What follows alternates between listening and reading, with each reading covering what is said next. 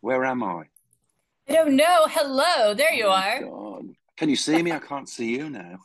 I can see you. You can see me. Yes. I can't see you. Oh, there we are. Woo. Hi. How do you do? Hello, Cat. Excuse me. I'm still recovering from Daytona last night. Lord Oh, have mercy. What a show. That was crazy. It was yes. crazy. I forgot that festival's going on this week. Yeah, we went on stage at about 8 o'clock and it was still 90 degrees Fahrenheit. Oh my God. I'm dressed head to toe in leather and whips and chains and stones. I'm like, oh, please, Lord, get me through this. And he did. But it was a great festival. Really amazing. Yeah. Really, really good. So today is a recovery day. I'm staying Yes. hydrated. Good. Good. I have plans for a festival. I think I'm 30 days out from my arrival day for the middle of a field in the center of Tennessee. So I'm Oh, headed to that'll be nice.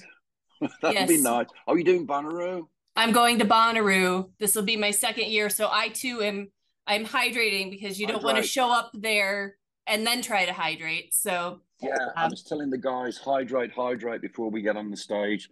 yes, But anyway, it's so great to speak with you, Kat. We're looking forward to seeing you guys soon. yes, we're a week out. You'll be here on the 17th. So I know the tour is that going well because that kicked off. It's just a little less than Yeah, a month ago. yeah. This is the first leg. We're doing another leg in September. This is the first leg. It's been great. America means so much to us in so many ways. We've been touring this nation since the mid late 70s. Yeah. And here we are in 2024. I say a thing pretty much every night that we released our first ever album in 1974, Rock'n'Roller. And here we are exactly 50 years later with Invincible Shield. It's like, what? Are you crazy? How does that How many? how does that happen? I How do you don't wake up one know. day and it's 50 It's years are gone nuts. by and you're still doing the thing? I know it's nuts. I mean, it's only when you look at numbers and dates like that that you realize how extraordinary this band is in terms of um, survivability, relevance. We're still Yes. as relevant now as we should be. We're not relying on the past to keep us where we're at, and that's not dismissing the past because we'll give you "Living After Midnight," we'll give you "Breaking the Law," and all the other beautiful Priest songs over the decades. But to have such a wonderful reception to "Invincible Shield" from all of our fans Yes. here in America, it's great. It's so encouraging. You want to keep the party going when you get that kind of response. So here we are coming up to the end of the first American leg, and we can't wait to see you guys again. Absolutely. So let's talk about the new album because that dropped. It was in March. It was the release date. Your first single came out in October.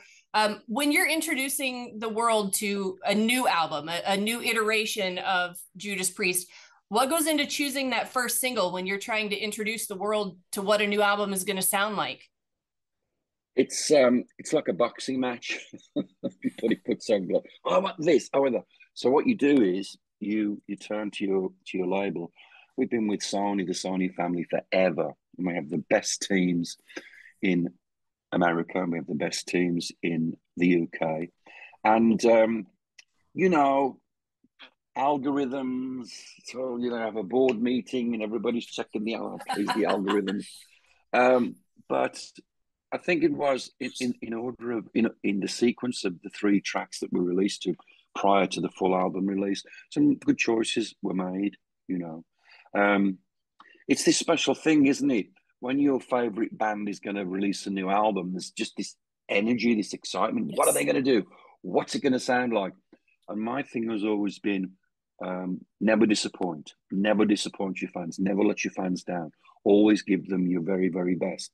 And because Priest is notorious for being a screaming heavy metal band, um, we took the opportunity at the Power Trip Festival to run a TV commercial before we went on stage with Panic Attack, which was the first track I believe that was unleashed, and that just got the fire burning.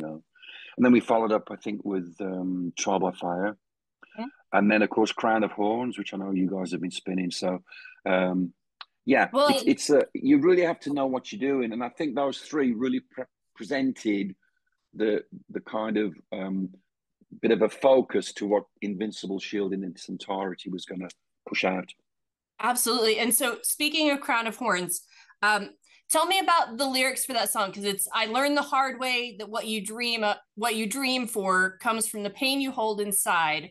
I'm on a long road, there is no answer. You have to hold the love you find. And that's like, I feel like that's really powerful.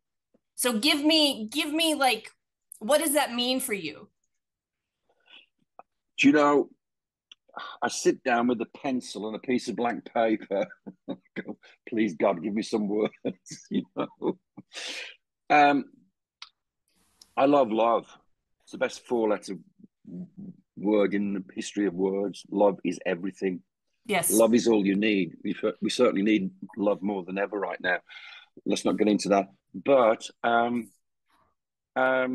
I think I did a lot of reflecting as I've moved on through these decades. You tend to reflect a little bit more. You just gain wisdom and opinions. Uh, but I just thought about this thing, particularly about love. You know, love doesn't come easy.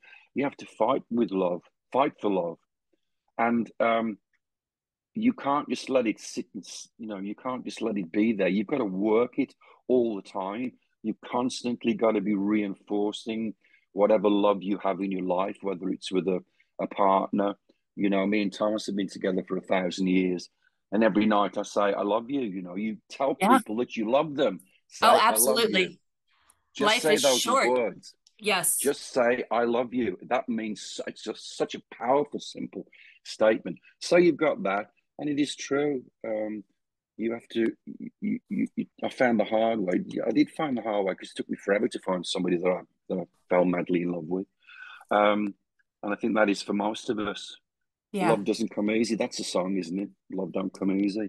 So that's just a reference, you know, on we all wear something like a bit of a crown of horns to get to the place that we need to be in a relationship in particular.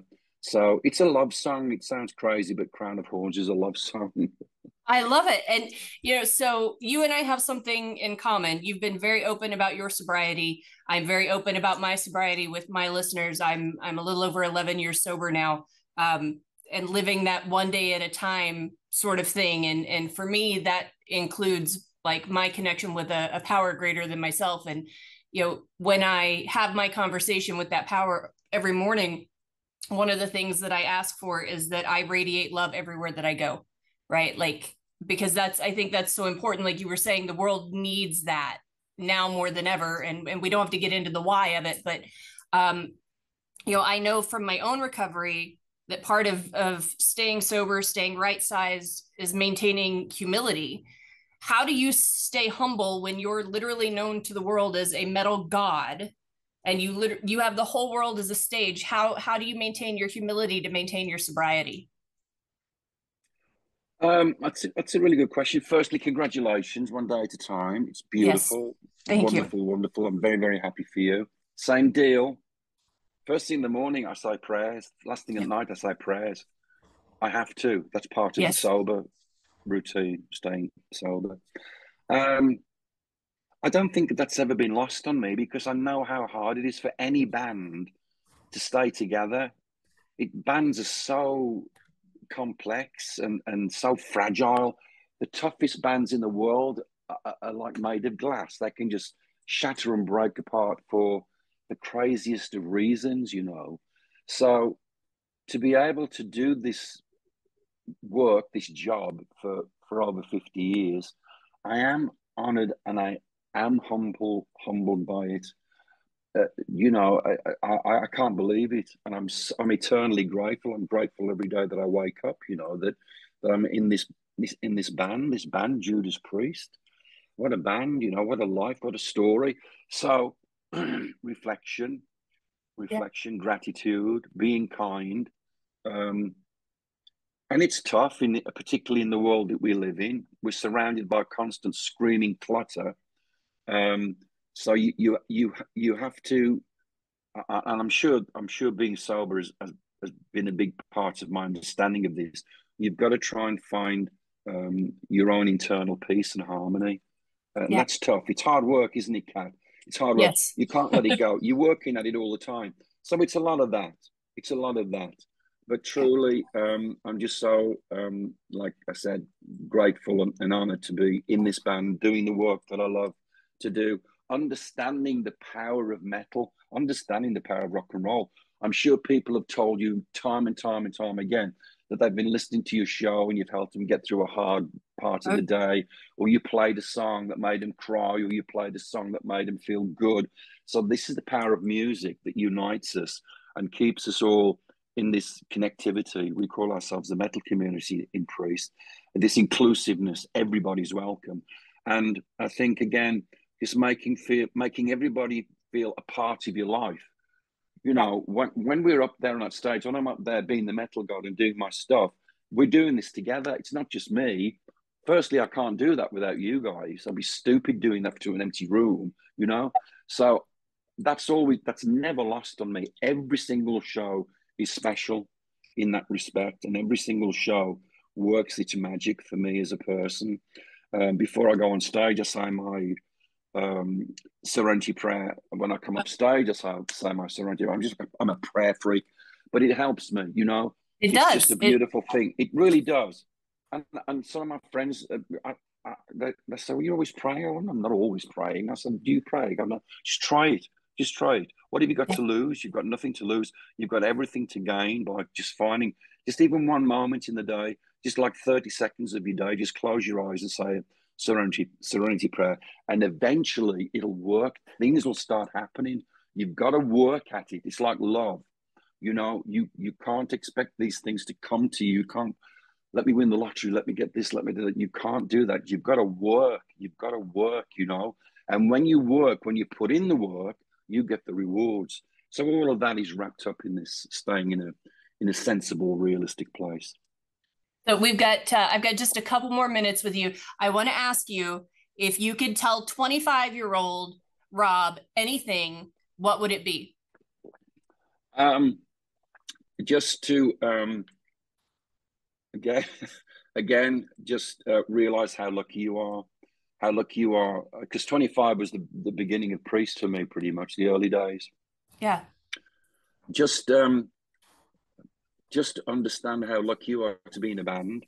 Understand that again, it's hard work. It really is. It's still hard work now. Just don't tell me about they got a limo, they got a jet. No, when you're on that stage, you've got to represent over 50 years of your life. You know, so all of that's wrapped into Rob at 25 and now Rob at 73 in a few months. You've got to appreciate that life is beautiful, that there are opportunities, and when you've got these chances, and they've got the lucky breaks from the hard work that you put in, hold on to it, much like Crown of Thorns. Hold on to it, you know, work at it, keep it strong, love the people around you, except always remember it as well that you never do anything by yourself. You never do anything by yourself. There's always somebody else in your life, whether it's a band, whether it's a management, whether it's GBF. Everybody's in this together, you know, and that's what I tell 25-year-old Rob. And 25-year-old Rob would have said, "Yeah, man, that's cool. Give me a Jack and Coke." Yep. 25-year-old Kat Mykals probably would have done the same thing. Yeah, so. yeah. Well, thank you so very much for taking time out. I know you're incredibly busy. The Invincible Shield Tour, it's going to be at Ford Center in Evansville, May 17th. I can't wait to see you. I'm going to be there in the crowd, and it's going to be amazing. It has been an incredible honor and privilege to get to talk to you today. So thank you so much.